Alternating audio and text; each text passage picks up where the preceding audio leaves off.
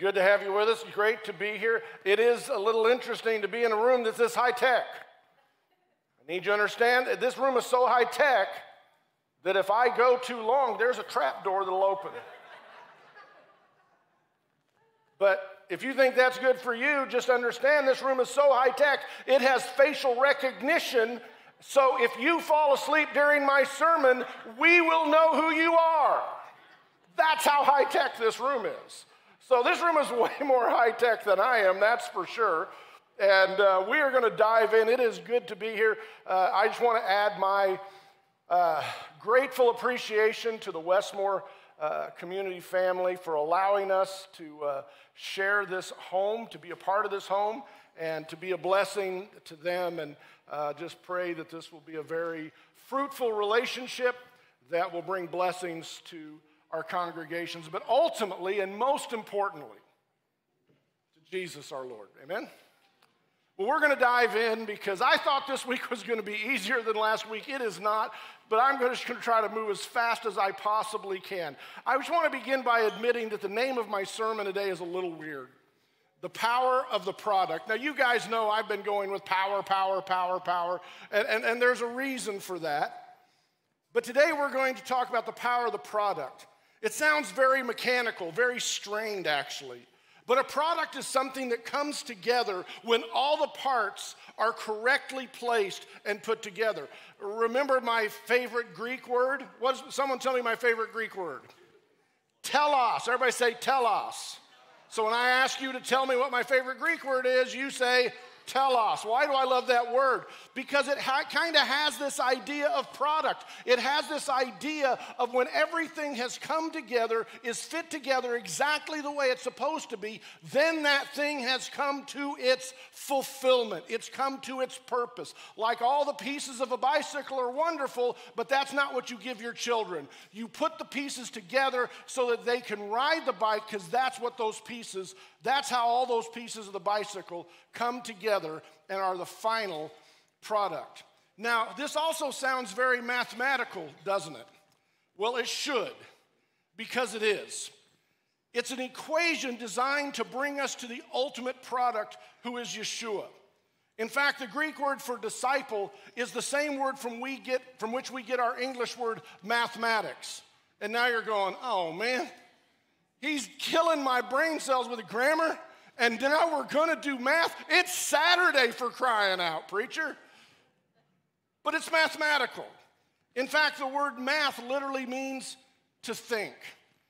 Now, this morning we're going to start with a midrashic formula, which is, I've shared with you that a midrash kind of compares things and makes connections. And in some of the Jewish midrash, they would start with one verse and then go to another verse, and that's what we're going to do this morning.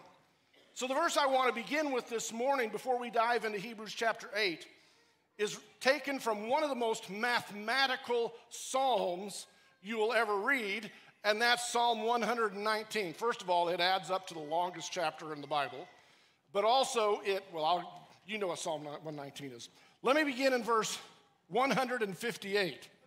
That's how mathematical this is. This chapter has 158 verses. The psalmist writes, I behold the treacherous and loathe them, because they do not keep your word. Consider how I love your precepts. Revive me, O Lord, according to your loving kindness. The sum of your word is truth, and every one of your righteous ordinances is everlasting. Did you pick up on that mathematical concept in verse 116? The sum of your word is truth. The English word sum means what? Well, 2 plus 2 equals the sum of 4. The sum is the thing, it's the product, it's the thing that everything multiplies to or adds up to. And the writer, David, writes that the sum of all of God's word is truth. And Jesus said, I am the way, the truth, and the life. I am the truth. This morning, as we take just a moment to prepare our hearts in prayer, I just want to ask you an honest question. Will you do the math? Will you let the writer of Hebrews add it all up for us and bring us to this amazing product, this telos that is Yeshua the Messiah? Let's pray. Abba, Father, thank you for allowing us to be not just in this physical house today, Father, but in your spiritual house, the body of Messiah. And Father, I pray that this body, this house of your people would be filled with your presence, with your spirit, surrounded by your angels, ministering and serving. All of this, Father, for your glory. Father, if there have been pieces that we have struggled to put together, knit them together in our hearts and minds. Help us to make the connections so that we can come to the truth of who Yeshua actually is. I pray this, I believe for this in Yeshua's holy name. So the Hebrew word that is used in Psalm 119, 160 for some is actually a very familiar word to those who are Torah passionate. It is the Hebrew word rosh. It's the root from which the very first word of the Bible, bereshit or beroshit, if I can highlight that. It's the root from which the very first word of the Bible comes from, and it simply means the head, the chief, or the beginning. Head is the primary meaning, but it is also used for some, the thing that everything adds up to. It's the concept of the summit of a mountain. What is the summit of our faith? Yeshua. David knows that every Hebrew letter is also a Hebrew number, and he knows that it all adds up to truth, and Jesus said, I am the truth. Now, I believe it was this very thought that the writer of Hebrews had in mind when he begins what we identify as chapter 8. So I hope you have your Bible on your lap or on your app. And let me say just, I'm a little sidebar. I know I don't have my Bible up here because I'm old and I put my scriptures in my notes so I can read them. All right? Which means I blow them up to 16 font. But there's a change we need to make as a church. So I'm going to get up in your business. It bothers me, just going to be honest. I mean, Chris slaps your knuckles all the time. So I'm going to do it once. It bothers me that I don't see the Bible. Now, I know we've got our newfangled finger machines. And if that's what you have, but we're going to put them up here, I think. But we need to see the Word. Because I don't want to just talk to you about what's in the Word. I want you to see what's in the Word as we go through it. So that's my little, sidebar comment. More Bible in your lap or on your app. Let's get there, chapter 8. How does chapter 8 start? Now, the main point in what has been said is this. Let's stop right there with just that phrase. The writer of Hebrews starts this chapter by saying, now the main point, the very first word in this sentence in Greek is the word kephaleon, and it literally means of the head or the main point. This is the word that comes from the Greek word kephale, which means head. It is the word that is used to translate the Hebrew word rosh, the head, the chief, or the beginning. If you've ever heard of a kafia, an Arab headdress, same root, same origin. This word, however, is an issue word in Christianity. I didn't realize that till I started studying. I know this is going to surprise you that sometimes Christians have disagreements, but there is a debate over its proper understanding. And I'm going to tell you where the debate comes from. We're okay with saying Jesus is the head of the church. We get that. It gets a little dicey when starts talking about how Jesus is the head of the church and the husband is the head of the wife. Wait a minute, whoa, whoa, whoa. And so there's a debate over whether the word is to be understood as the source of something or the word is the idea of having power and authority over. We're not going to dive into that, but I do want you to understand, sometimes words have baggage, not because of how they were used in the past, but how we kind of understand them in our own culture. My point today is basically the writer of Hebrews' point, and that is that Christ is the kephale, he's the head of all things. He's the sum of all things that the writer of Hebrews has been saying up to this. The writer of Hebrews has been laying out point after point after point. He's making a case of how much greater Yeshua is than everything that has come before. He is the source and he is the authority. He is the reality that casts the shadow, and we're going to spend some time talking about shadows next week. He is the sum of all God's word because he is the word of God. And so to keep with our mathematical verbiage, he is the product that all things add and multiply up to. I mean, he has gone out of his way, just topic after topic, trying to get us to understand you can't walk away from Jesus. And he's going to show us a generation that walked away from a covenant. And the devastating effects, because he's speaking to new covenant believers, to Hebrew believers, and to Gentile believers, and he's saying, don't walk away, and here's why you shouldn't. Here's the main point. You have every reason to not fall away. Why? Because Jesus is the sum of everything, and everything you need is in him. This morning, with the help of the Holy Spirit, we're going to look at three things. We're going to look at the exalted, the expected, and the eternal product. So let's dive in. Number one, let's look at Jesus as the exalted product. Today we're going to take some small bites in Scripture as we move through this. So we're going to look at the first two verses of chapter 8 as we go.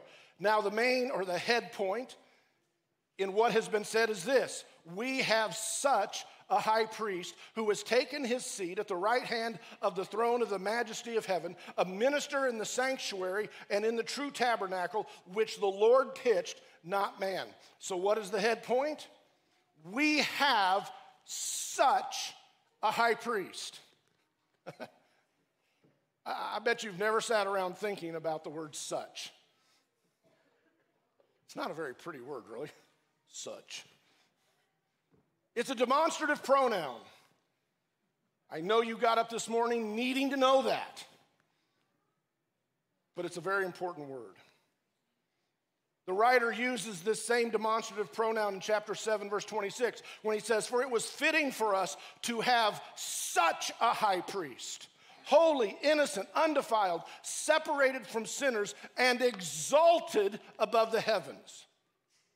The point is, the writer of Hebrews isn't just saying, hey, here's the good news, you have a high priest. He is saying that you have such a high priest. Well, what does that mean? It means that everything that he has described about the high priest up to that point, the greater aspect of his priesthood, his ministry, his service, that's the high priest we have. There are so many crucial elements in this, we don't have time to talk about all of them. He says he has been exalted to the right hand of God. He has taken his seat. And both of these are repeated emphasis that happen over and over again. Why? Why is taking his seat so important? Because it means he has finished his work. Do you remember John chapter 19, verse 30, when Christ is on the cross? What were his final words? Actually, what was his final? In Greek, it's just one word. It is finished. Tetelestai. What's my favorite Greek word? Do tell me. I will tell you. I just did. What do you think this word's built on? Telos. When Christ says, it is finished, it is telos. The work is completed. How do we know? He has ascended and been exalted and has sat down. The work is completed. And we have such a high priest. We don't have a high priest that has to keep going over and over and over and over again to offer gifts and sacrifices. We have such a high priest who has offered such gifts and such a sacrifice that his work is complete. He has been exalted. We have such a high priest who has entered the true tabernacle, and true in the context of real, the real thing, the thing that casts the shadow, not the shadow. A tabernacle that was pitched and erected not by God, not by men, but by God. Erected not by Bezalel, a man whose name means in the shadow of God, but by a man named Emmanuel, God with us. So much better. We have such a great high priest. So why does this matter? We have every reason not to fall away, to not lose our standing, because he has established himself in heaven. Let's move on. Verse 3. For every high priest is appointed to offer both gifts and sacrifices, so it was necessary that this high priest also have something to offer. Now, if he were on earth, he would not be a priest at all, since there are those who offer gifts according to the law, who serve a copy and shadow of the heavenly things, just as Moses was warned by God that when he was about to erect the tabernacle, he says that you make all things according to the pattern which was shown to you on the mountain. But now he has obtained a more excellent ministry by as much as he has also the mediator of a better covenant, which has been enacted on better promises. Man, I love God's word.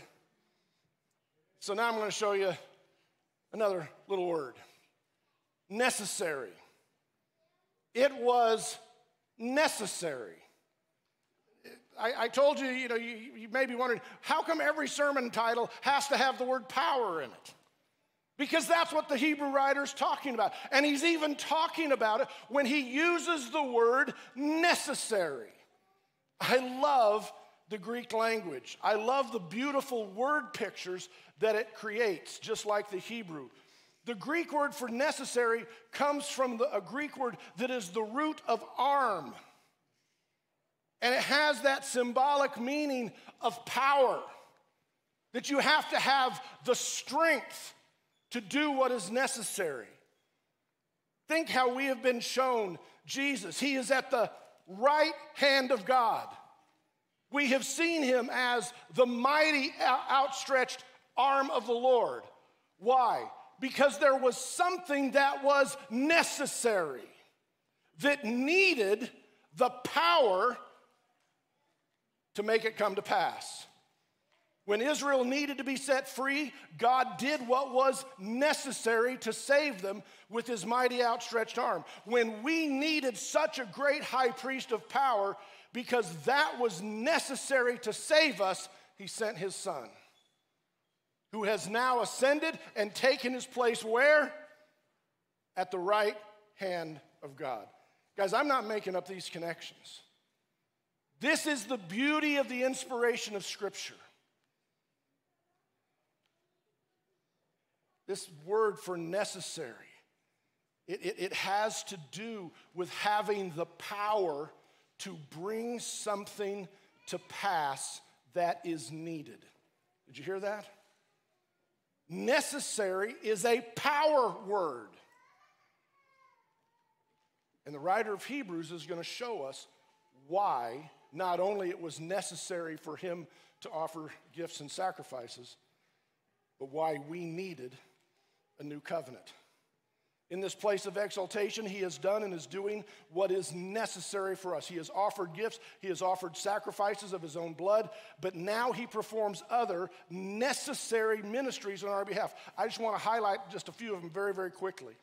Isaiah 53:12 prophesied, and he was numbered among the transgressors, yet he himself bore the sin of many and interceded for the transgressors. Part of the ministry of our great high priest, that ongoing ministry, is that he is constantly interceding for us. You know, Facebook and all the social media gives us a chance to say, and I saw this, I think it was this week, someone just posted, prayer now. And man, I took that to heart. I didn't need any detail. But if that's that moment that they were at, they needed prayer now. I thought, I got to pray. And I started interceding at that moment. I interceded and I cried out to Christ for whatever that circumstance was. Now, I don't know about you, but sometimes when we intercede, We feel a distance between us and Christ. But you know what? There is no distance between Christ and the Father. Jesus never has the insecurity of distance and disconnect that we sometimes feel. And when he intercedes for us, all he has to do is turn and say, Father, my children need me. He's interceding for us. Romans chapter 8, verse 33, Christ Jesus is he who died, yes, rather he who was raised, who is at the right hand of God, who also intercedes for us. Luke chapter 12, verse 8, man, I love this one. And I say to you, everyone who confesses me before men, the Son of Man will confess him before the angels of God. You know, I've got to be honest with you, when I went looking for that verse, I had kind of forgot that he confesses my name before the angels of God. How many of you kind of glossed past that? Well, if you confess him before men, he'll confess you to the Father. That's not exactly what it says. At least not in that verse.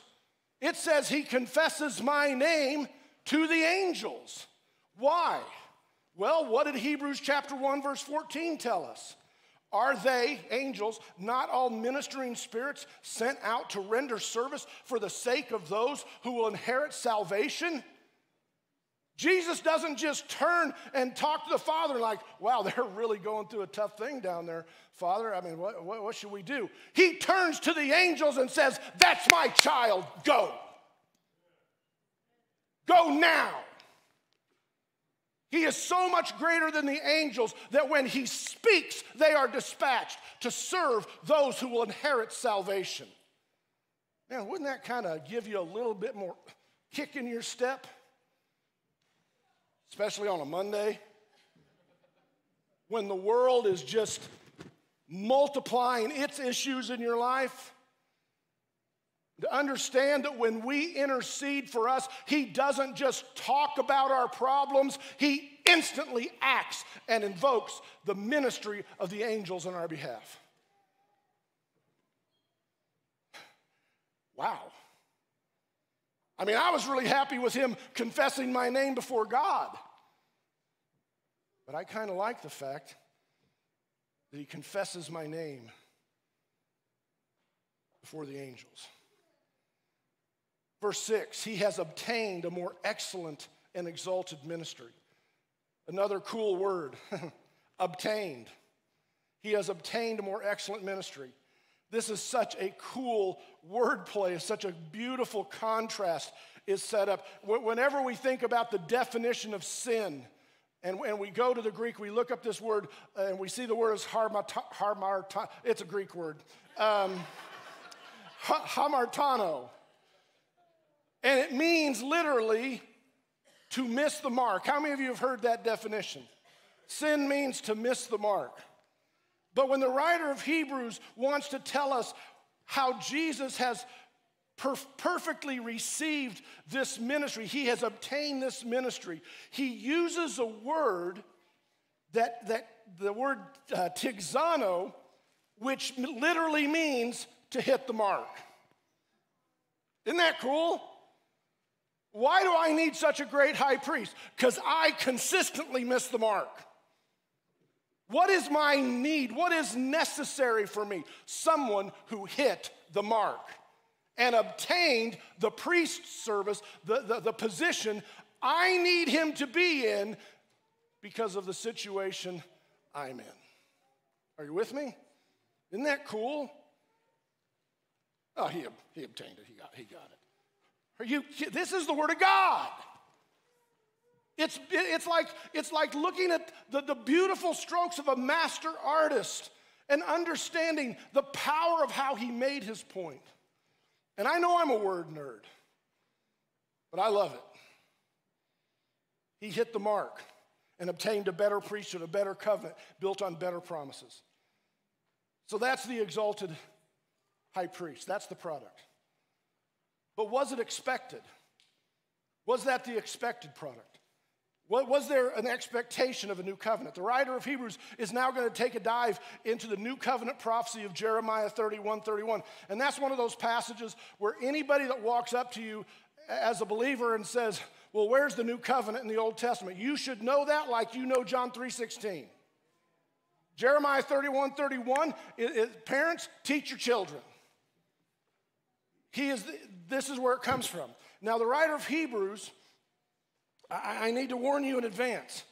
Sometimes small words have big meanings, but sometimes they also have unexpected revelation. And sometimes that revelation is uncomfortable. So let's dive in. Verse 7. For if the first had been faultless, there would have been no occasion for a second. Now, if you have your Bible, if you had a New American Standard like I use, you would actually read, for if that first covenant had been faultless, there would have been no occasion sought for a second.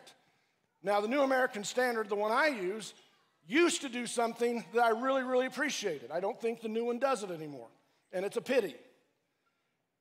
It italicizes words that the translators have put in to help the English reader.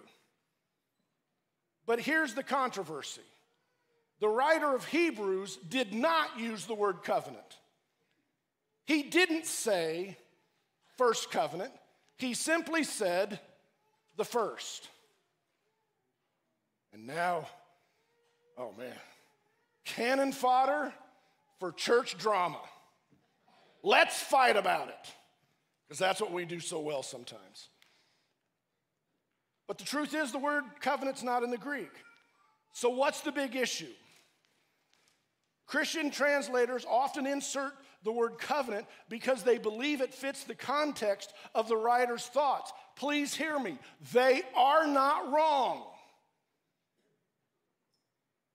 It is helpful, but it can also be limiting.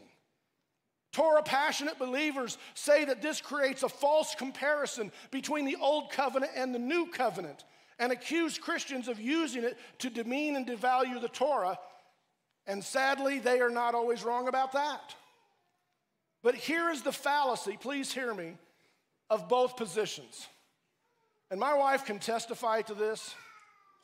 I will make both sides mad, just give me a little time. When I started my ministry, the name of my traveling ministry is Maranatha Evangelistic Ministries, which abbreviates to MEM, M-E-M, which is kind of the spiritual middle letter of the Hebrew alphabet, and that is exactly where my ministry has been. People in the Torah passionate movement used to be so upset with me. Well, he just won't commit.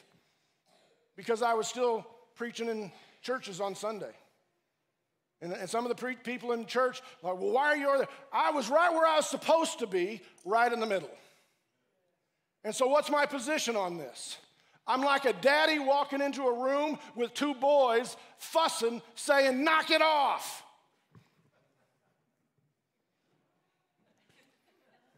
Now, honey, this is where you're supposed to give me the signal to calm down. All right. The writer is most definitely making a comparison between the Old and New Covenants and is completely capable of doing so without devaluing or demeaning or devaluing the first covenant. But trying to use the absence of the word covenant to defend the Torah is simply not necessary, because that's not his point. His point isn't to demean or devalue, but to show you why we needed something even better. He doesn't make the point that the new covenant is better because the old covenant was horrible. He makes the point we need a new covenant because the first covenant was incapable of doing what I needed, what was necessary for me to be atoned and forgiven forever. As I've stated so many times, the revelation and the value of the Torah remains intact when it is understood in the context of the inspired instruction of Jesus and his apostles. There's no need to make this an issue because the value of the Torah is not at risk. And we're going to talk about this next week. Shadows are not realities. That doesn't make them bad. All right? We'll get there. There was, though, a necessity of a new and better covenant. Within the context of that new covenant, there was a necessity for a better priesthood. So here's what I believe, all right? Why didn't the writer of Hebrews use the word covenant? He could have, but here's what I think. Because when he limits his words to the first, it encompasses all of the components the writer has been pointing us to. Has he just been talking about just the covenant? No. He's been talking about the liturgy. He's been talking about the lineage. He's been talking about the legacy. He's been talking about every aspect, not just the covenant. Now, all those things are components of the covenant. But by not using that word, he stays true to how he's making his point. It's a literary device. Has Christianity at times used the new covenant to demean and devalue the Torah? Yep.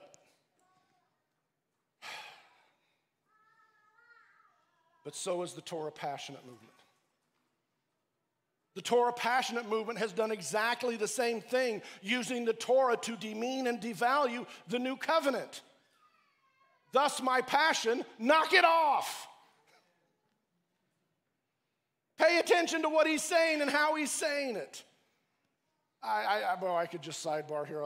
I mean, the worst thing I ever heard from my Torah passionate friends and believers, well, there's nothing new in the new covenant. Oh, if you believe that, I'm about to make you all kinds of uncomfortable. Not me, his word. We have to move beyond the debate to see the genius of the inspired author choosing not to include a word because it fits the point he's trying to make. Now he's going to show that the new covenant was needed and expected based on the words of Isaiah. Now, verse 7, we have an issue over an unused word. Verse 8, we're going to run into an issue with a changed word. So what does verse 8 say? For finding fault with them, he says, behold, the days are coming, says the Lord, when I will effect a new covenant with the house of Israel and with the house of Judah. First of all, note that the necessity for a new covenant comes not just from what the first couldn't do, but what that generation in the wilderness did do. Did you hear that? There's two things that necessitated this. The first covenant was not designed to bring people to tell us. It's what it wasn't able to do. But the problem is also based on what that generation of Israelites in the wilderness did do. What did they do? They broke covenant. Let's carry on. Now, there are actually multiple words in this verse for the word make. In the Hebrew text, the Masoretic text, which is written 300 or 400 years after Jesus, the Hebrew word make is the Hebrew word for cut. It's a word that creates the image of sacrifice. But you could also kind of see the Hebrew word cut as the idea of, what is necessary to make a house. If you want to make a house, you want to make something, at some point you're going to do what? You're going to cut. You're going to cut wood. You're going to cut timber. You're going to cut stone. That's what it takes. The process of making always seems to involve cutting. But in this context, the writer of Hebrews is bringing up the sacrificial imagery of the cutting of the sacrifice, the passing between the parts. And so that Hebrew word has that imagery of cut. Now, the Septuagint, the Greek translation, doesn't use a word to translate that word that has that same cut picture. Instead, it uses a word, diatithemi, which is, again, so many Greek words are a preposition and then the word. Dia, which means through or thoroughly, and tithemi, which is a word you really need to know because it means to set in place. Something is to set in place and be established. So now I got a question, Mr. Writer of Hebrews. Just where do you get off changing the word? Now, you say, why do I say that? Well, he's writing in Greek. We already have a Greek version of the prophecy of Jeremiah, right? All he has to do is use the same words, right? But he didn't. Here we go. Where does he get off doing that? Now let me sidebar again. Why do I take time to show you what I'm about to show you? Because I want to educate you and I want to insulate you from false accusations made against this book by false teachers and anti-Jewish missionaries who are going to use what I'm about to show you to somehow cause you to doubt the inspiration of Scripture. Well, that guy couldn't even quote his own Greek text. There's a reason, and it's beautiful. So where does he get off making such a change? And let me ask you this question. If you discovered that a New Testament writer was intentionally changing words, would you consider that to be reason to take his book out of the Bible? Now, I won't make you raise your hand, but if you're sitting there thinking yes, you need to open your Bible to the book of Deuteronomy and you need to rip it out.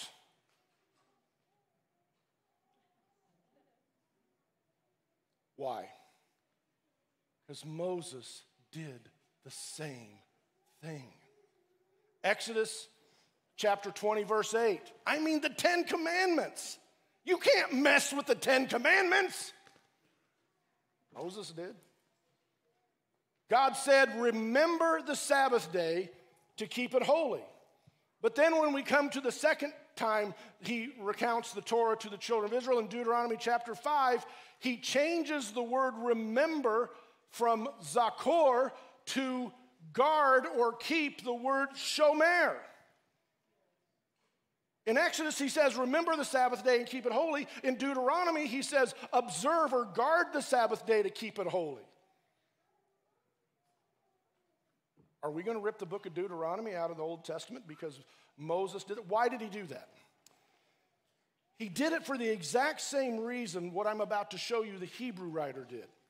To explain and expand their understanding of what God meant when he commanded them to remember. It was more than just the mental act of calling a past event to mind. It was not just an eternal act of remembrance. It was an outward act of engagement and keeping. So back to our verse in Hebrews. What word, since the writer of Hebrews didn't use the Greek word from the Septuagint for make, what word did he use? He used the Greek word sun teleo. From my favorite word. What is my favorite Greek word? Do tell me. I just did. Telos. And what does it mean? To complete, to fulfill. He literally uses, see, in Greek you have multiple words to make something. And he's trying to make a point about the perfection of the new covenant. And it just so happens there's actually a Greek word in the family of Greek words that literally means to make perfect. Come on. Don't tell me this word isn't inspired. It's not just inspired, it's inspiring. Look, all I can do is, well, I'm going to use the word power every week. Power. I'm like a paint by numbers dude. This is artistry. This is a thread. And so he changes one word to amplify, to explain. He didn't just make a covenant, he made a perfect covenant. To do what? Bring telos. To bring perfection. Notice before we move on that he makes this covenant with the house of Judah and the house of Israel. At the time, the kingdom was still divided. And so it kind of hints at the fact that this covenant will come at a time when the kingdom is divided.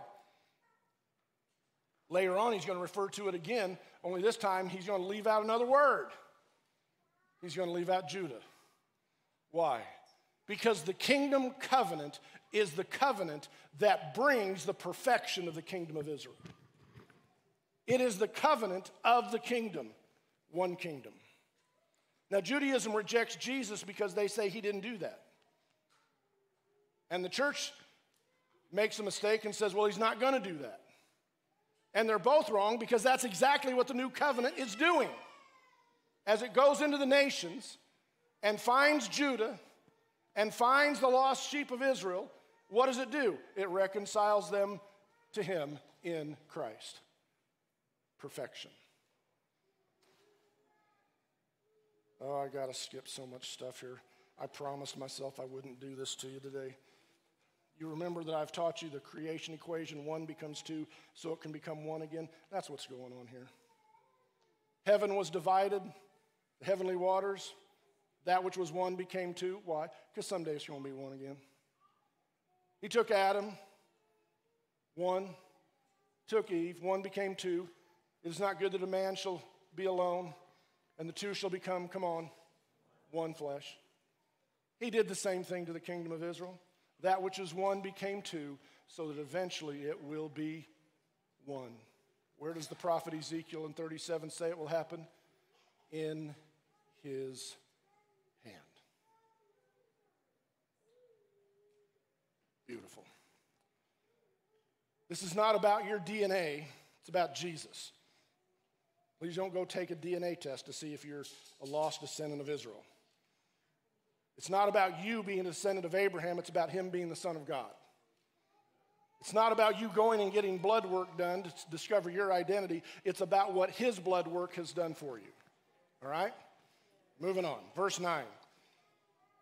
Remember that phrase, 1 is not like the other? Notice what is the not like the other, the covenant. How can there be nothing new in the new covenant when in verse 9 he says, it will not be like the covenant I made with their fathers? Now, again, I've loved the Torah passionate movement, and I've learned so much.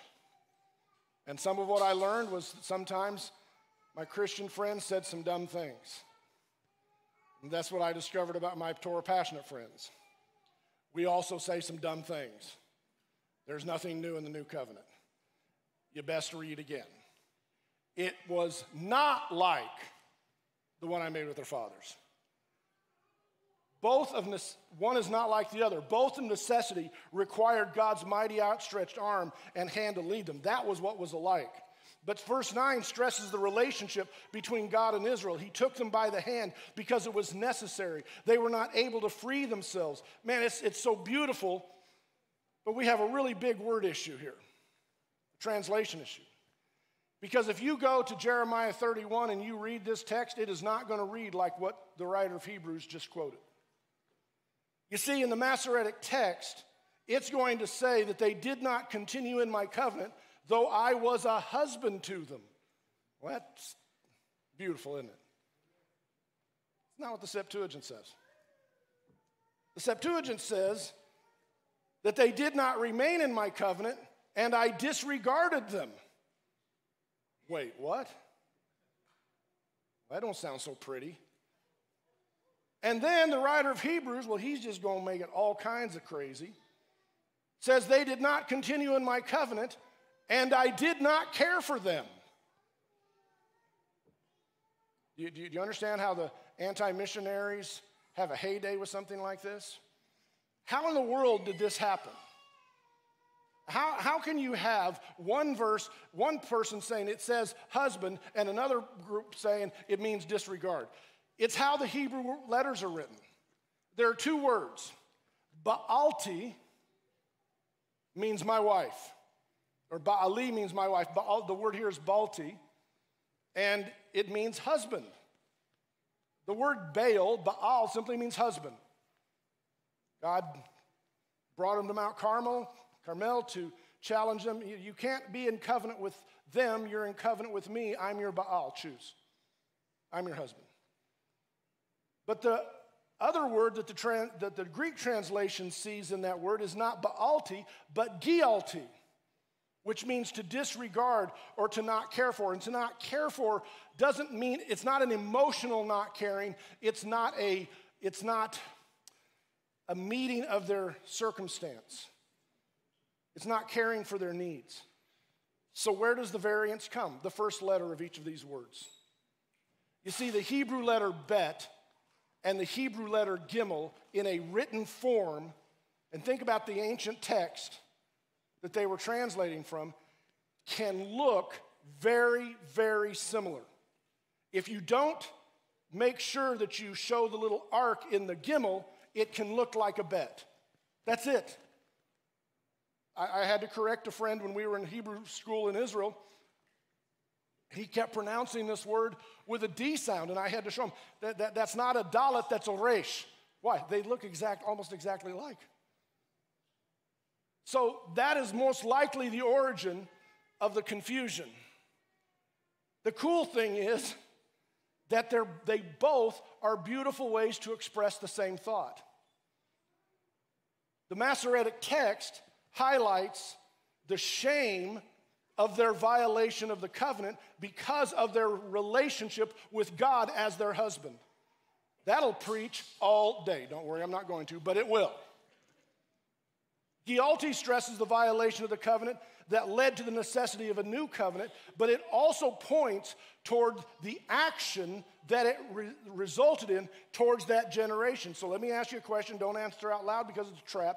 Did God disregard or choose not to care for them? The answer is yes. For that generation, which is exactly the point, is exactly what the writer of Hebrews has been doing from the early part of the book. He keeps calling our attention to that generation. You think, well, man, Brent, that's so harsh. God would never say something like that. Do you remember the psalm we read to begin today? Psalm 119, 158. Behold the treacherous, I behold the treacherous, and I loathe them, for they break my word. Remember Hebrews chapter 3, verses 7 through 11. Therefore, just as the Holy Spirit says today, if you hear his voice, do not harden your hearts, as when they provoked me in the day of the trial in the wilderness, where your fathers tried me by testing me and saw my works for 40 years. Therefore, I was angry with this generation and said, they always go astray in their hearts, and they did not know my ways. And I swore in my wrath, they shall not enter my rest. And they didn't. They saw the salvation of the Lord, and they didn't cross Jordan. Why? They disregarded the covenant, and God was not obliged to take them into the promised land.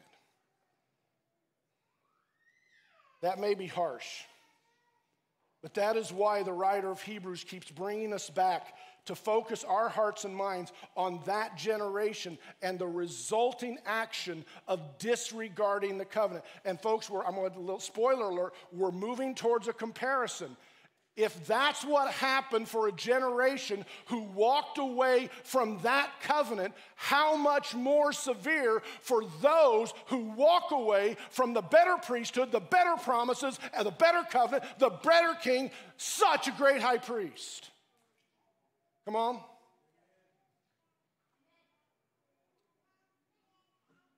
What does he say in Hebrews chapter 2, verse 3? How shall we escape if we neglect, disregard? Same word.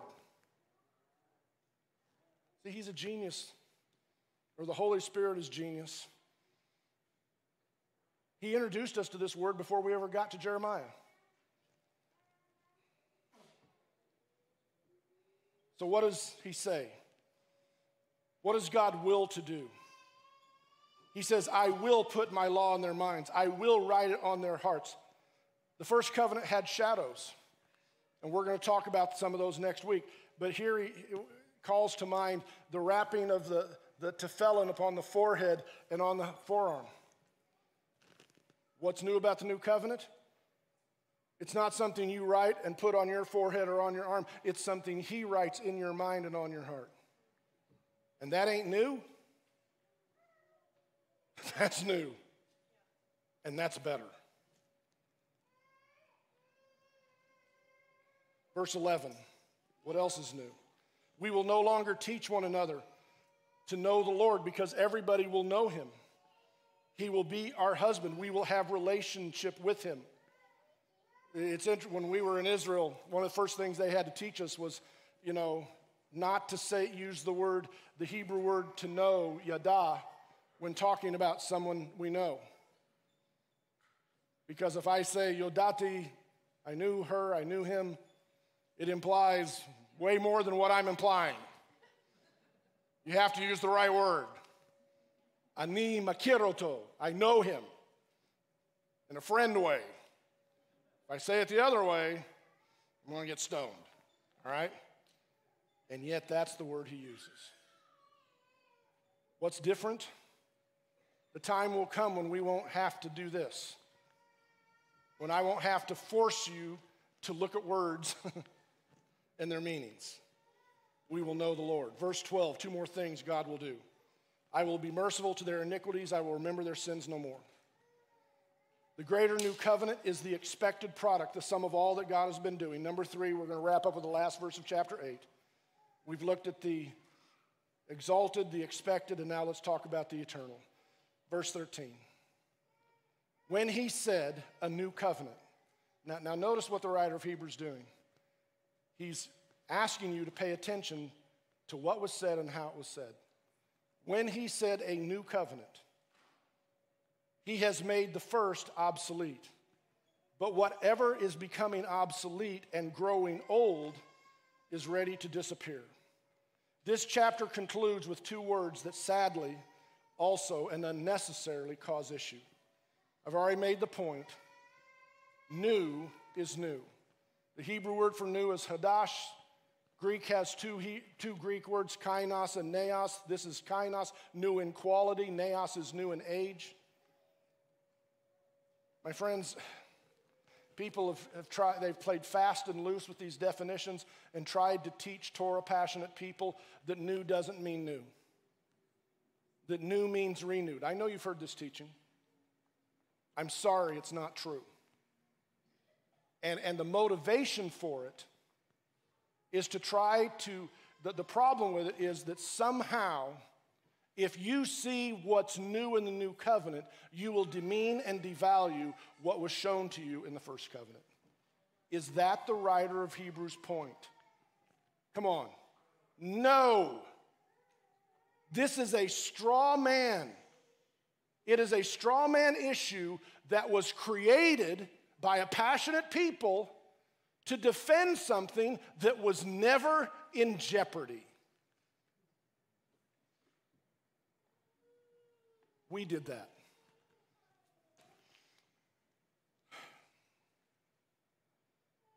The second word, and it's a trigger word,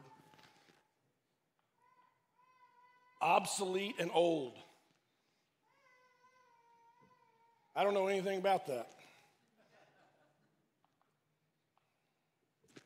I've told you, and worship team, you can come back. I've told you, my dad who passed away in October, when I asked him where he was at, he looked at me with one word and responded with one word: done. Just done. My dad loved life. I love life. I made the mistake of sitting on that stool before coming out here. Thankfully, stood up for a few moments before Chris got done, because otherwise you would have seen how old I was trying to walk out here.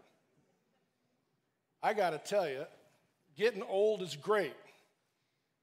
I prefer it to the other. But it's not easy. And I don't want people to treat me as if I'm obsolete as I get older.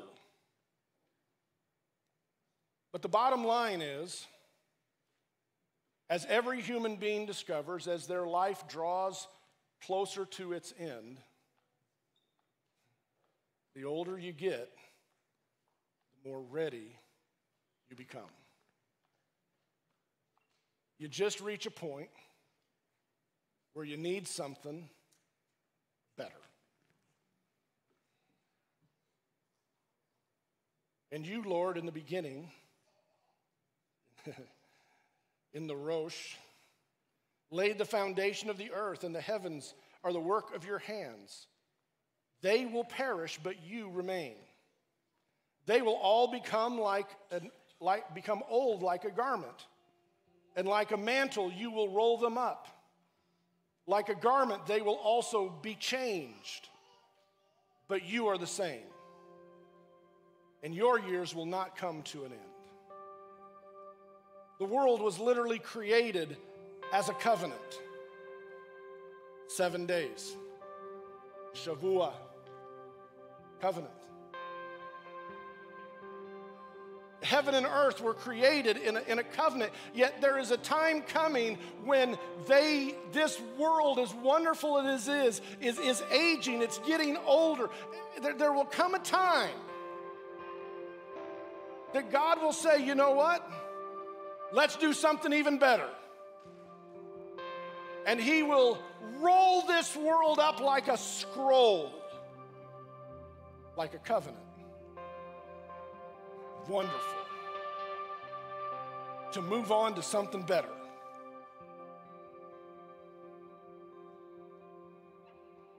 I don't know when my transformation day will come. But as this body gets older, my heart and my mind get more willing to accept change.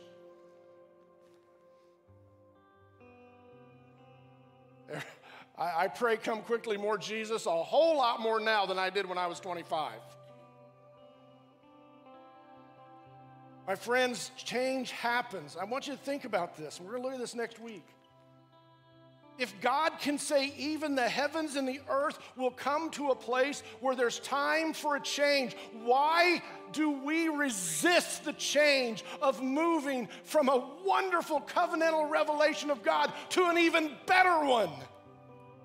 Where we have such a high priest who serves not in the shadow but in the real tabernacle, not one made by men's hands but one made by God's hands. Not where it's the blood of bulls and goats, but it was the blood of the Lamb of God who redeems forever. Not one that came with imperfection, but one was made for perfection.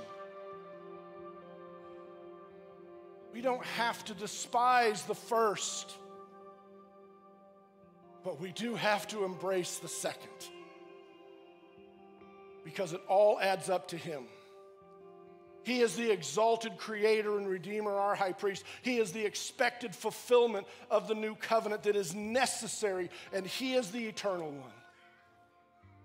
And unlike the heavens and the earth, and unlike scrolls, and unlike books, and unlike bodies, he will never grow old. He will be there at the right hand of the majesty in heaven to intercede for us now and forevermore. What's the main point? Because of all of that, we have every reason to press on. I know life is tough. Some of you have faced some very difficult things this week. You have every reason to keep moving forward with God. I can't pay my bills. He can. Just give him time. We have every reason. Well, they're coming against us. Let them come. They're going to come. They may even take our lives, but you know what God's going to say? The master's going to say to the angels, go get my children.